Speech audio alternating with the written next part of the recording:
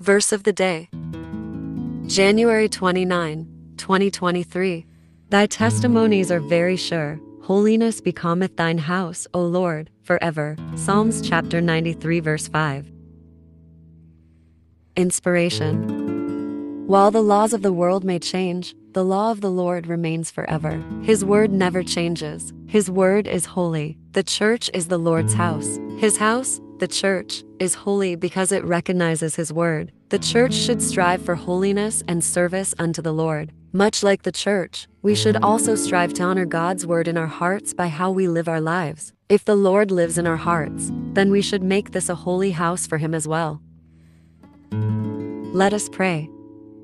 Dear God, holy, holy, holy is the Lord God. We bow reverently before your throne. May we honor your laws which you gave us in the Bible. While we know things of the world may pass away, we know that your word lasts forever. It does not change. Allow our hearts to fix on your truths above all others, so that we may live holy lives. Help us to honor your laws by our actions and our hearts. May our hearts buy a welcome home for a holy Savior. In Jesus' name, amen.